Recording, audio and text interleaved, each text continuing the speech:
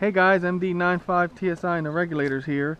This is a 3D printed one that I had printed, and I just never did the video of the flight yet, so I want to show you guys. It's the Punisher frame, and I took the Sky Viper hover racer and made it a donor and literally made it fly. So let's see what happens.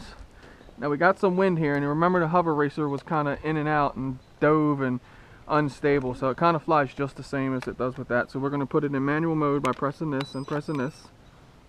And let's get it off. There you go. See? And we are in rate 2.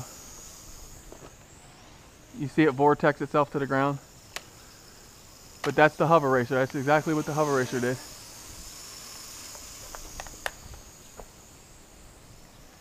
See it unstable and everything. You gotta be real smooth on the sticks with it. Now go into 3 rating. Even turn my drone off. Right. So yeah, guys. And flies good. Like I said, the vortex is there, but that's, like I said, that's with the hover racer. And see, we got LBV. So let's see how hard my 3D prints are. Okay, let's just drop it from the ground.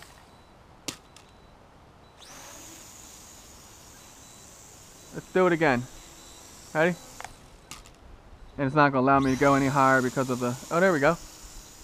Drop it again, above something. So yeah, so I'll show you. That's torture testing my 3D prints. And guess what? Cold out here and everything. Nothing. It's 100% functional.